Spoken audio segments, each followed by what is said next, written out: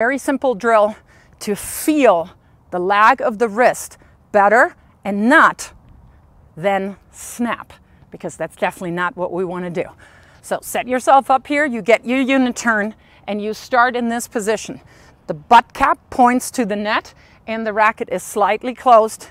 And from here, you brush up to contact point, forward and up, and then you continue to let your hand and your arm roll over the ball so that the side with which you hit points to the outside.